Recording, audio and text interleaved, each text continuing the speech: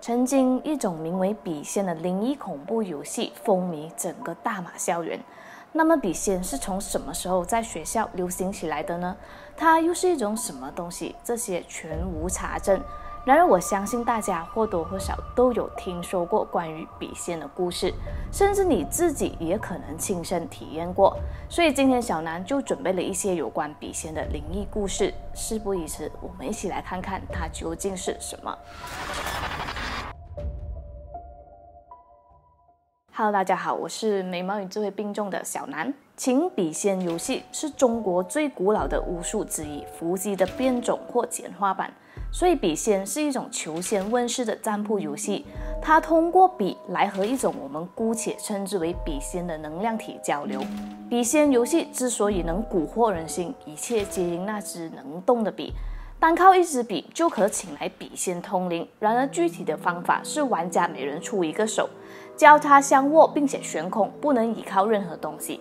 把笔尖轻放在一张白纸上，然后在心里默念：笔仙，笔仙，请出来！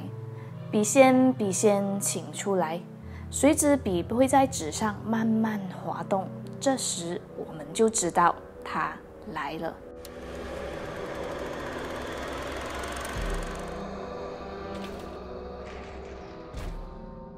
这个故事发生在某间学校的女宿舍。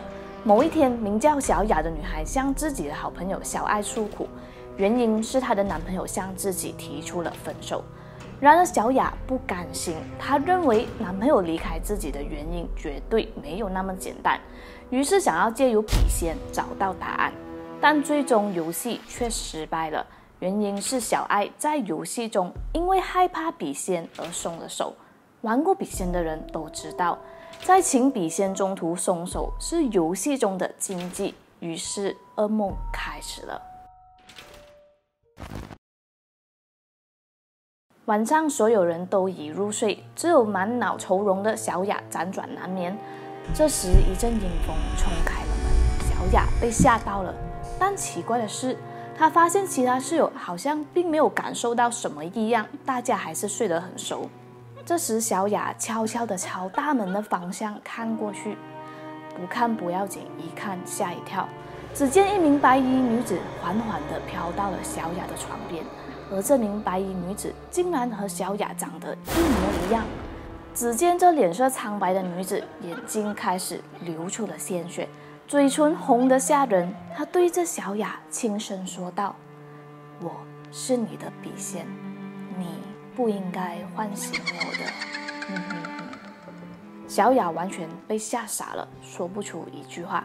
这时笔仙突然伸出枯瘦的双手掐住了小雅的脖子。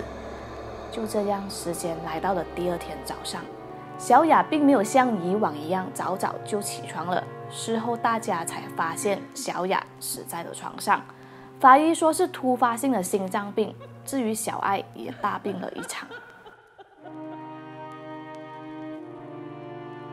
据悉，早期的笔仙是诸神找鬼魂的一种施法工具。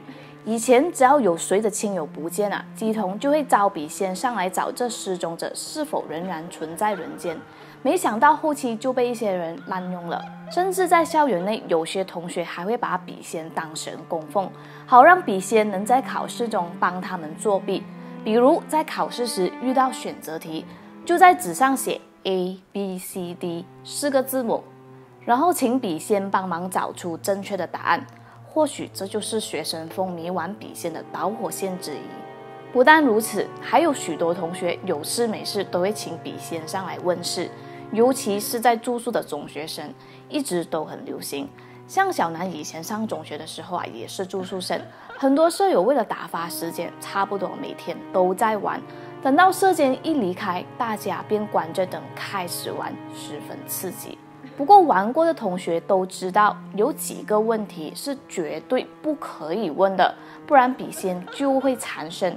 有些同学会中邪，就是问了不该问的问题，好像你是不是自尽而离世的，你爱我吗？这些问题往往就会惹来笔仙痴缠。据悉，某间中学的女同学曾经因为玩笔仙玩到走火入魔，在上课时突然无端端的大笑起来，老师看了很生气，以为这女学生不尊重她，就赶她出教室。最恐怖的是啊，她被赶出教室时还边走边大笑，像是中邪一样，全部人都吓得不敢出声。听说这名女生后来由她妈妈带到庙里去拜拜收惊后，才结束了这场风波。然而这样也不足笔仙的先例传遍校园各个角落，还是有学生们都利用午休或是放学时间瞒着老师偷偷在玩。看来种种扑朔迷离的诡异行径并没有吓怕学生们，反而造成学生分成两队人马，一批人是不敢再碰笔仙的游戏，一批人则更加的沉迷，更加的迷信笔仙的威力。想必这样的现象肯定会影响孩子的学习和生活。根据一位学校的辅导老师表示，笔仙游戏其实就是自我心理暗示的结果。当游戏参与者紧握着笔问出问题以后啊，自己的心里面其实早就有了答案。随后在自己心理暗示的作用下，笔不停地在纸上转圈，最后会停在自己想要的答案上。这也是很多学生沉迷玩笔仙游戏的原因。相传在和笔仙的通灵过程中，有好些禁忌必须要谨记，否则后果可大可小。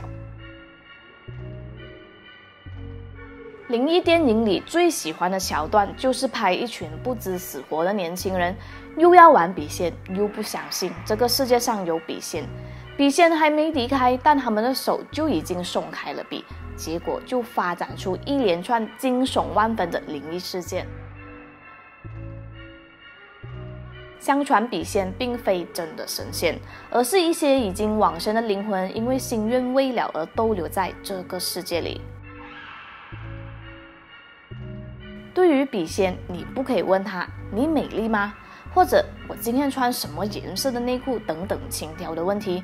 须知笔仙和人一样有各种性格和脾气，遇上脾气好的一笑置之，脾气不好的可能就会和你好好的调情一番，让你吃不完兜着走。问完了心中的问题，一定要说笔仙，笔仙，请你离开，而手也一定要等到笔回到纸中心的位置后才可以放手。那么对于笔仙，小楠本身是相信确有其事的，但随着文化的推进，很多古老相传的仪式都已经不齐全，所以今时今日的笔仙到底是真有灵体附了上去，还是玩家自己的心理作用，真的是一个解答不了的问题。然而本着宁可信其有不可信其无的观念，小楠要在这里提醒大家，不要随便请笔仙。无论笔仙存不存在，游戏终究只是弥补内心的满足感和好奇心。不管是迷信或以医学的角度来看待笔仙，始终是物极必反。你可以说玩久了会走火入魔，让这个笔仙控制，但也可以说是导致精神恍惚，无法集中精神而容易做错事。因此沉迷只会让他人无法区分现实与虚拟的世界，最终落得神志不清的下场。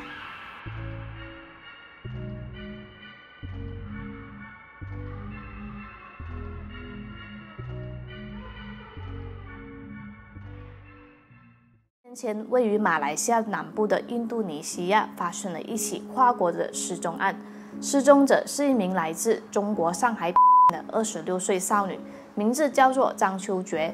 当时26岁的她正在清华大学念书，进修着人类学研究所的硕士学位。这么一个前途大好的女孩，又是为什么